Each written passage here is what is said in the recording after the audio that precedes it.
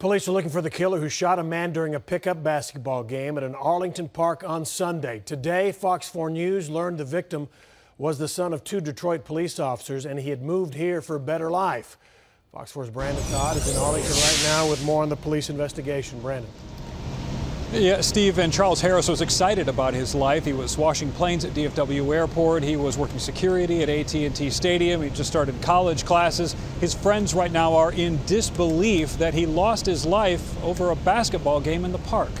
Christian Davis still can't believe a simple pickup game of basketball Sunday evening at Brantley Hinshaw Park in Arlington turned into a shooting that left his friend, 21-year-old Charles Harris, dead.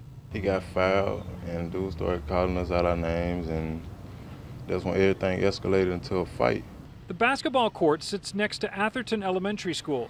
Davis says after the fight, they had just gotten back to their truck, and he heard a gunshot. I just seen Chuck, and my brother picked him up and put him in the truck. He was saying stuff, he was breathing and everything, but when we made it to the hospital, they say he didn't make it.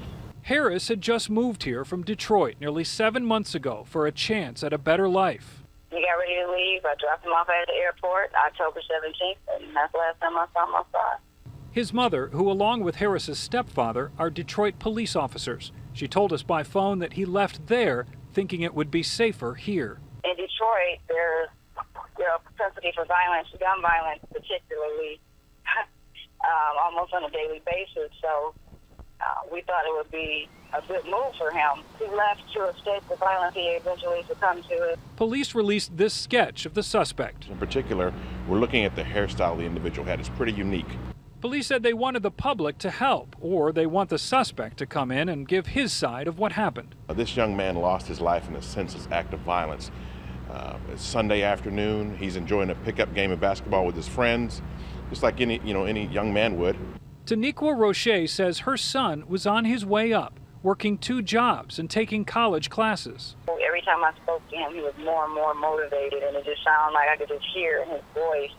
I think this is the happiest I've ever heard my son in his adult life. And it's not just the sketch that the police department is asking the public to look at. If anyone lives nearby there or saw or heard anything, they want to talk to you too. Steve? All right, Brandon, the people who were around, a lot of witnesses saw this. Do they think this suspect is an Arlington guy? They think he's still maybe in the area? Or has this thing spread out more than that?